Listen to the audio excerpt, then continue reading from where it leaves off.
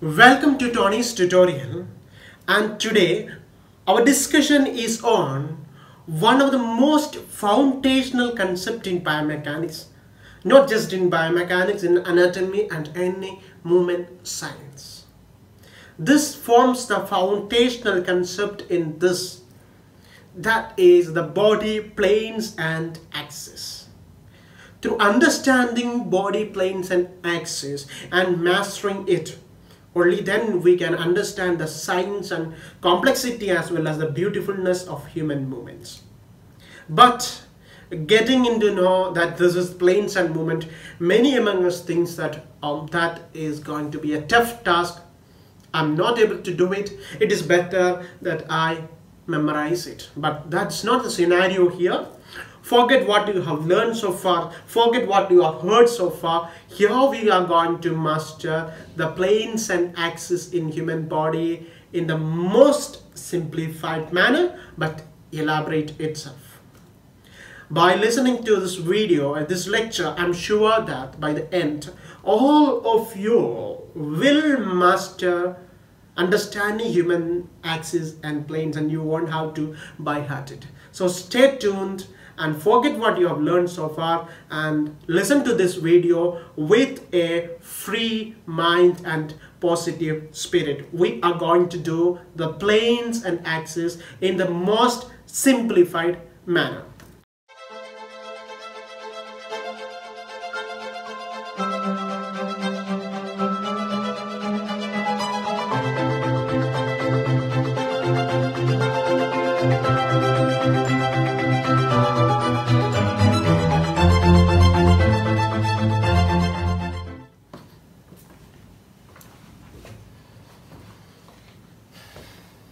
Yes, the planes and axis in human body. Before introducing into the concept of axis, planes, I want you to know the concept of axis. Axis in human body, right?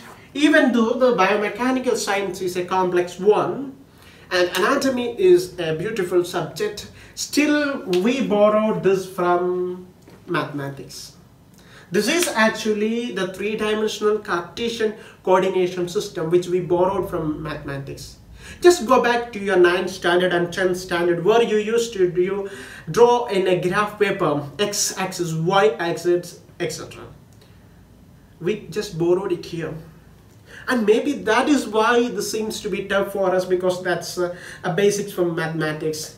But no worries, this is not as tough as studying mathematics. In maths, you had the positive x, positive y, positive z, negative z. But here, we just have three. That is the x-axis, the y-axis, and the z-axis. Only three simple options. Let us evaluate which are that. Now, every one of us know what is x-axis. A simple straight line you draw in a graph paper that shows your x-axis. This is the x-axis. Now in human body, how can you show your x-axis? That will be a straight line passing from here to here. From your ear to your right ear to your left ear, if this is going to pass it like this. Through your neck, this is going to pass like this. Through your chest, it is going to pass. Through your hip, it is going to pass between the both hip joints. Every straight line that passes through the body in this horizontal direction, that is your x-axis. It is so simple. That is your x-axis. Now, what was your y-axis in mathematics? That was something you drew from the top to bottom, right? You used to draw this like a cross. This is your y-axis, this is our y-axis, and this is our x-axis, right? So what is y-axis in relation to human body? A line, for example, our plumb line in posterior analysis, a line starting from top to down. An axis passing from top to down, that is going to be your x-axis. But it need not be always your head. A line passing from here to here like this, that is going to be your x-axis. A line passing from here to here on your shoulder joint, that is x-axis in relation to shoulder. sorry, y-axis in relation to shoulder. So y-axis is the vertical line. So that is known as the vertical axis. That is also known as vertical axis, right?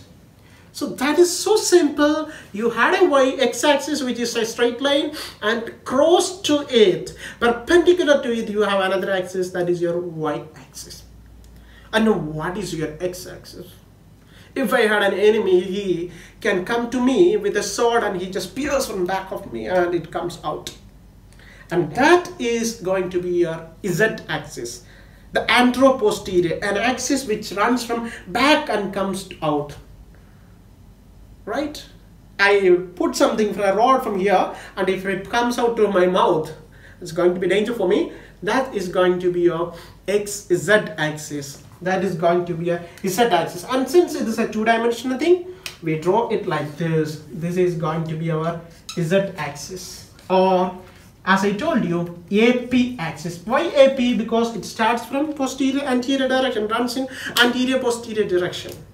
So this is the basic concept that you have to remember. In human body, we have three axes, purely three axes, nothing like positive or negative. We don't have to worry in it. In foundation, we need just three axes, and the three axes are your x-axis, which was purely what you studied in your basic 10th standard and 9th standard maths and physics classes. And you have a y-axis which is vertically downwards, which is also what you studied, and you have an z-axis which runs in this direction, antero-posterior direction.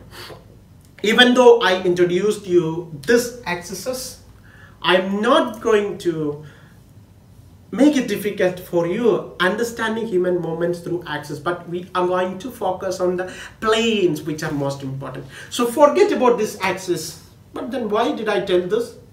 You will understand it later. So forget about this concept of axis. You have mastered it. There are only three axes, and that is x, y, and z axis, right?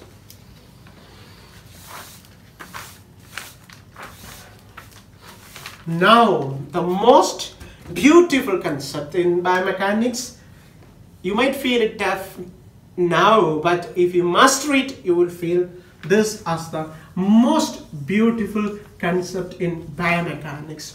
The planes of movement. Like three axes, we just have three planes. So if I ask you, where is shoulder flexion happening? We'll discuss that. You have only three options. Option A, B, and C. There is no other alternative. There is no none of this. There is no all of the above. If the movement can take place only in three. So need not worry. You just have to master just three concepts, and you're going to figure it out, right? The first one, every one of us know. Maybe you may have by-hearted it, you might have remembered it, you might have understood it. That is the sagittal plane.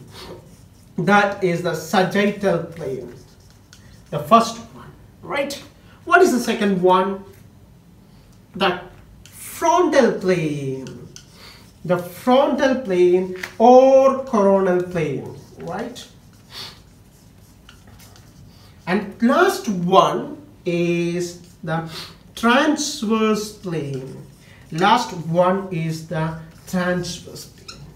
So in human body, you just have three planes: the sagittal, the frontal, and the transverse. Absolutely three.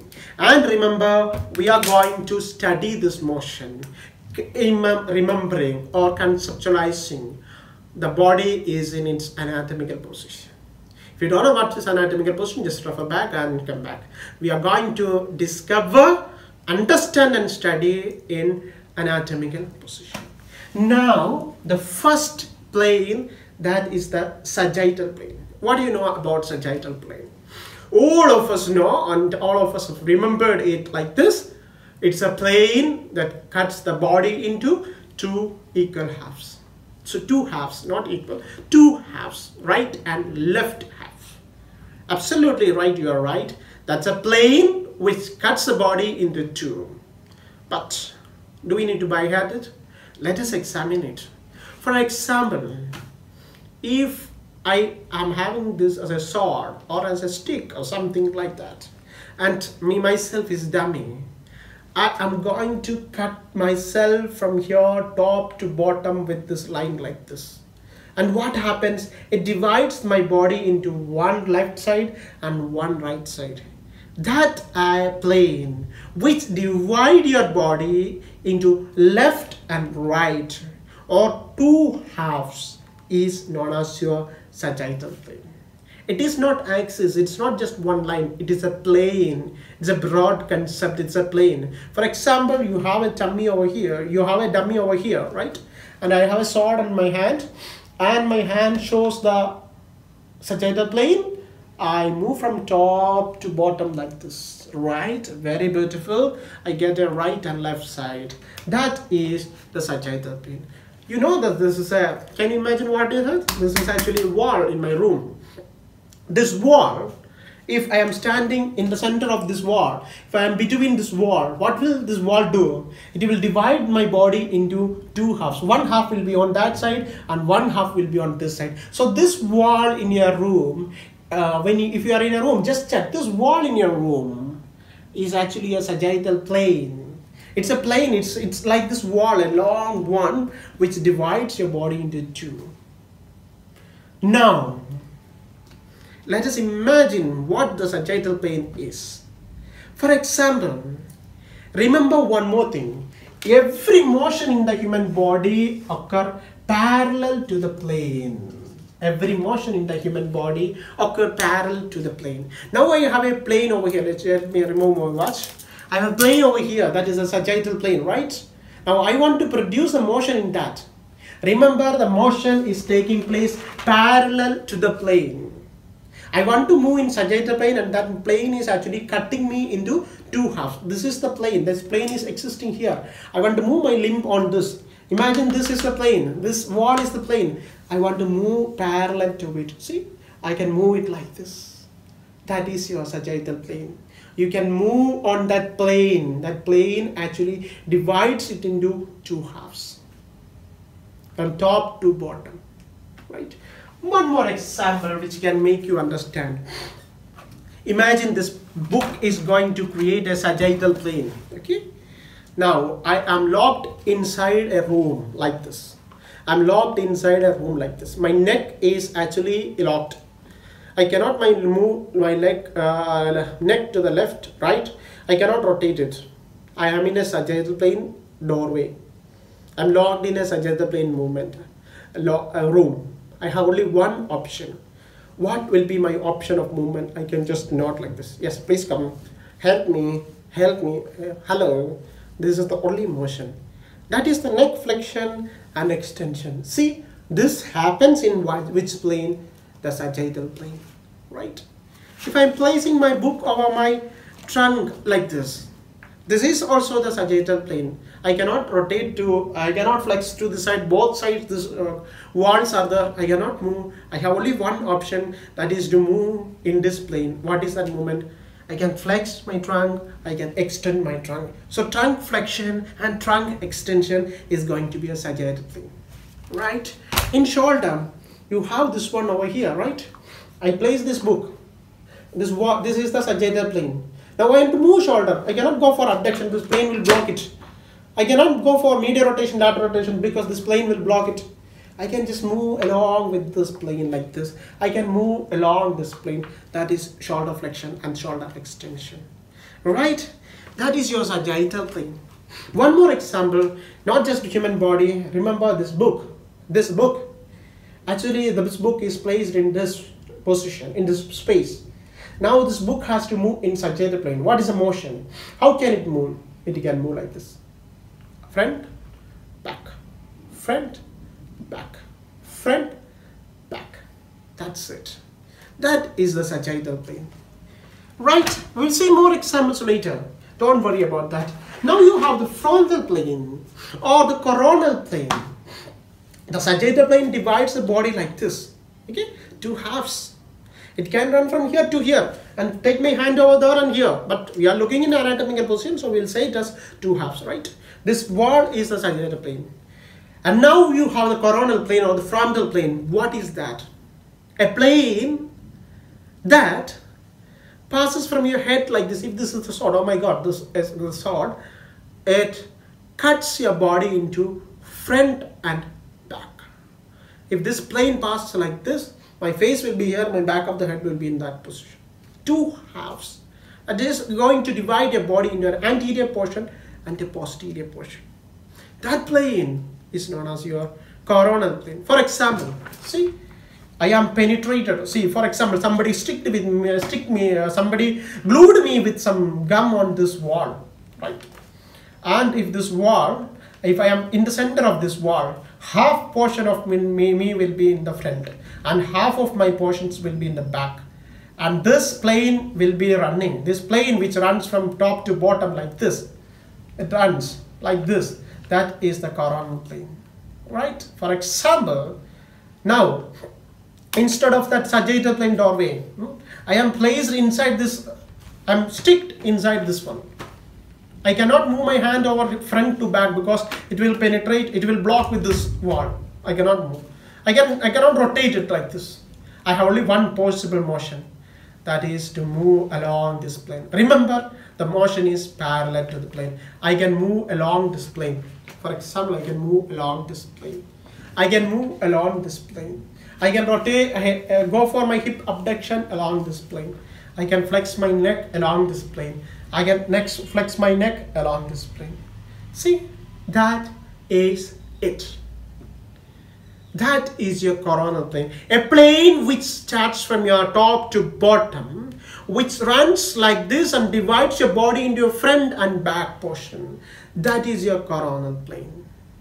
And remember, motions can always occur parallel to the plane.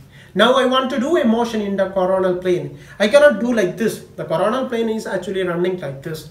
How I am standing in such that same space, frontal direction. I want to move in this coronal plane. I can move it. I can move it. Trunk, I can flex it like this. Trunk, I can flex it like this. I can move my neck like this. I can do this one like this. And in the legs, you can lower limb, you can do the same. That is your coronal plane. Right?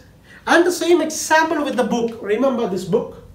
This has the freedom to move in sagittal plane like this. Now what about the coronal plane? The book is actually in the coronal plane. It can have the possibility of moving like this. This can move from side to side. That is the coronal plane movement. For example, let us have this duster. The duster is placed like this. If you are asked to move in sagittal plane, move it from anterior to posterior. Right? Front to back. Move it in the sagittal frontal plane or coronal plane. Move it like this. Move it like this. And the next one we'll understand it later. Alright? Every object in the human body or in our every object with which we are adjusted or which we are using daily is having a plane and axis. Everything, for example, you have this pen over here. You can imagine this is its sagittal plane. Right? This is it. If it is moving like this, it is in coronal plane. If it is moving like this, it's in the transverse plane. So when you get an object, if you want to master it, practice which is its sagittal plane, which is its frontal plane. But for that you need this transverse one. Yes, let us do that. The transverse plane, simple, yeah. It's simple. A plane which actually cuts your body like this. If this is the sword, up and bottom, which runs horizontally, that plane is known as the transverse plane, right? If a plane runs like this, that is actually a transverse plane. For example, I'm standing in my room and I told you this wall is the sagittal plane, this wall is the transverse plane, and the floor in which I'm standing is the transverse plane. You can lift it up and bring it like this. Or the roof on which I'm standing, or which is on my head, if it is coming down, you can imagine that is a transverse plane. In fact, that roof is the transverse plane. For understanding that concept, let us take that book example. Frontal plane, sagittal plane, coronal plane, and many of you are experts in doing this one, right? Oh, I'm not much expert. This one, that is that plane in which this sort of action happens is actually a transverse plane. This is a transverse plane movement, right? That is a transverse plane movement. For example, if you are watching this, sitting on a table, you are moving your hand on the table. That is transverse plane. That is, you are moving it parallel to the ground. The transverse plane motions are parallel to the ground, or you are moving it on the ground, on the earth, on the floor, on the top of the building, on the table, or whatever on which you are sitting or standing. That is your transverse plane. So this concept are very simple things. One is the sagittal plane, which divides into right and left, or two halves.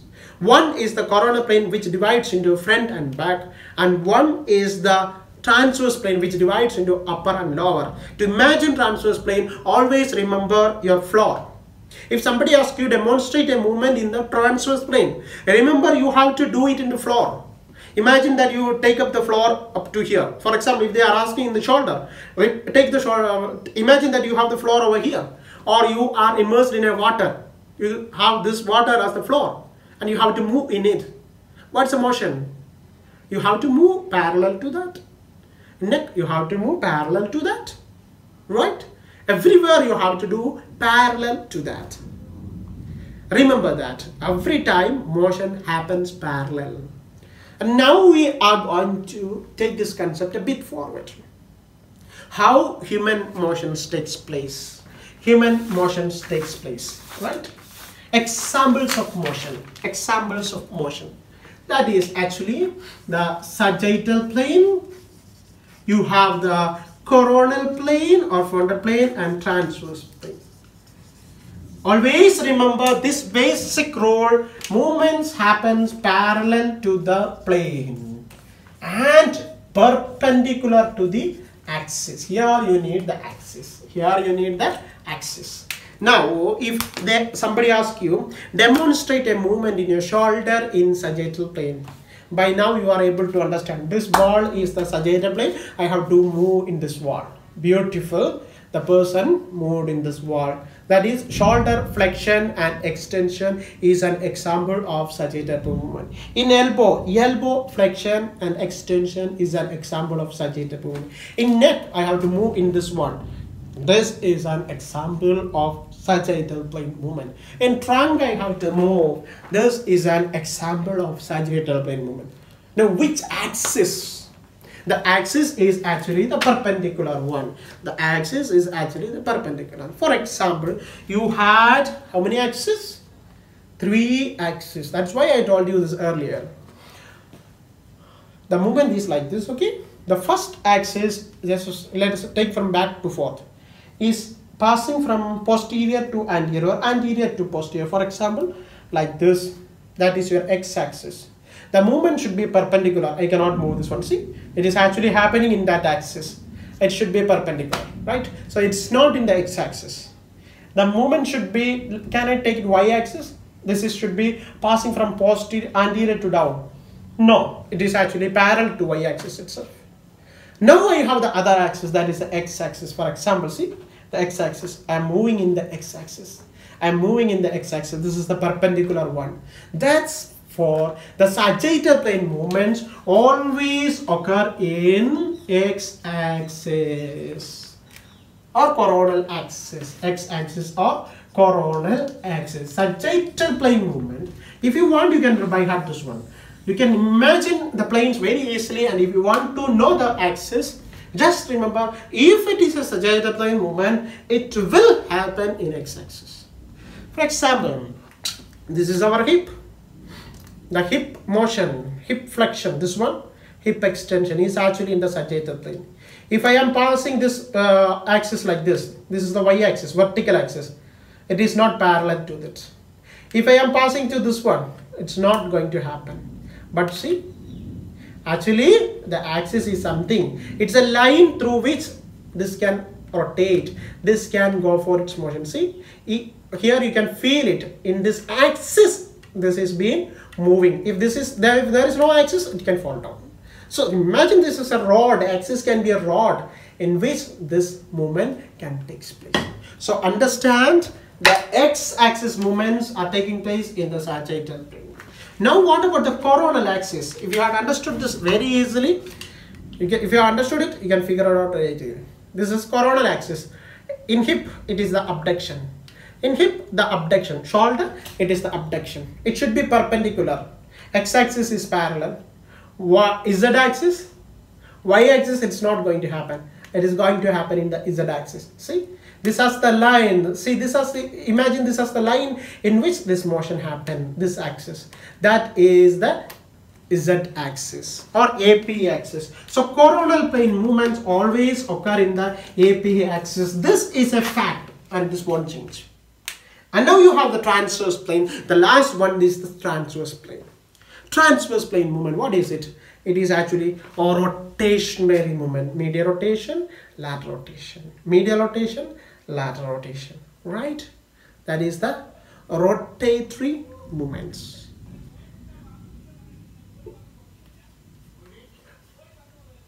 Where can it happen? Where can it happen? Right? See, this one is actually your coronal plane movement, and this is in the AP axis. Now this medial rotation, lateral rotation can happen in this Y axis, in this vertical axis. Medial rotation, lateral rotation will happen. So see the beautiful one. Medial rotation and lateral rotation is going to happen in your Y axis. Medial rotation and lateral rotation is going to happen, or transverse plane movements is going to happen in the Y axis or vertical axis.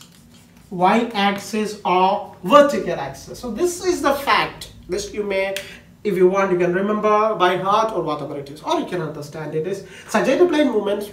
That axis is x-axis, because it's always perpendicular. Coronal plane movement, that axis is AP axis. Transverse plane movement, it is y-axis. Right? The three axes and three planes. For example, this is your coronal axis. This is your transverse axis. And this is your sagittal axis. For example, if I want to show a sagittal plane movement, you can imagine like this. This is your sagittal axis. This is your coronal axis. This movements like this. And this is your transverse axis movement. So shoulder flexion happens in the sagittal axis, sagittal plane. Shoulder abduction happens in the coronal plane. And medial rotation and lateral rotation happens in the transverse plane. The same thing in elbow. Elbow flexion, extension in the sagittal plane. If there is pronation and supination, you have to imagine, here you have to imagine the anatomical position. Pronation and supination happens in the transverse plane. In the wrist, you have to imagine this is in the transverse, this is in the what plane? Anatomical position. Wrist flexion and extension happens in sagittal plane. Similar to this one, wrist flexion and extension happens in the sagittal. For your visualization, I'm moving in this from the anatomical position to this one, sagittal plane. Radial deviation and ulnar deviation is going to happen in the coronal plane, right? Finger flexion is happening in the sagittal plane. Finger abduction is happening in the which plane? Actually the coronal plane, right? Every human body movement you can visualize in planes. Neck flexion extension is happening in sagittal plane. This one is happening in which plane? Coronal plane. Trunk flexion you can do in sagittal plane. This one you can do in coronal plane. You can rotate your trunk, and that is happening parallel to the ground, and that is your transverse plane, right? And what about your hip? Hip flexion extension, similar as this one. Sagittal plane. Abduction, adduction, very good. Coronal plane. Medial rotation, lateral rotation. Every joint. What I want you to do is, after this session, you have to imagine the other joints which we haven't discussed. Knee joint, ankle joint, inversion, eversion, plantar flexion, dorsiflexion, and every single motion that you can perform, imagine which plane it is happening. First, it might be difficult, but correlate this. You have only 3 planes. If you master at least 2, you can figure out the third one. And this is not a tough task. This is a beautiful task where you can visualize from your body with a clear-cut evidences, clear-cut explanation, demonstrate. You can do it in your body itself. If you're going to study the hip joint complex, you cannot demonstrate you cannot figure out or palpate, you cannot move go inside the hip joint and study. You have to use the dummy models and so on. You can just visualize, but this you can actually do yourself. You are the perfect model for this. Utilize your room, your walls. This wall is the sagittal plane. This wall is the coronal plane. Your floor is the transverse plane. I could explain all the planes and all the examples for you, but that is just spoon feeding. But I believe that you need to do yourself. And in the comment box, give your answers. Where does plantar flexion, dorsiflexion happen? Where does inversion, eversion happen? You can Google it and leave the answers, but that's not what is required. You should imagine yourself. Where is the trunk rotation happening? Where is anterior tilt, posterior tilt happening? Where is lateral pelvic tilt happening? All that movement, pin me in the comment box. And let me see how easy you can figure it out. It's just simple. It's just very, very simple. Create some models, study with that. Understand the axes and the 3 cardinal planes in human body, which is the sagittal plane, this one, which is the coronal plane, this one, which is the transverse plane, this one. It just as shown in this one. It is just as easy as I demonstrated. Just only this much. So that's all about the foundational concept in biomechanics, because every joint human movements you are going to utilize these planes and axes. So don't by heart it, for God's sake. Utilize the brain, you think, imagine, and this is so simple as plucking a hair. You can master it, just do it. Okay, and in next session we will be moving on with the posture and then the gait, discovering the human posture. So stay tuned with my channel. If you haven't subscribed, kindly subscribe and click the like button if you enjoyed this video. And if you have any suggestion and definitely your answers, please pin me in the comment box. And if you feel it's not good to pin in the comment box and others should not see, yes, it may be in the Instagram or Facebook page.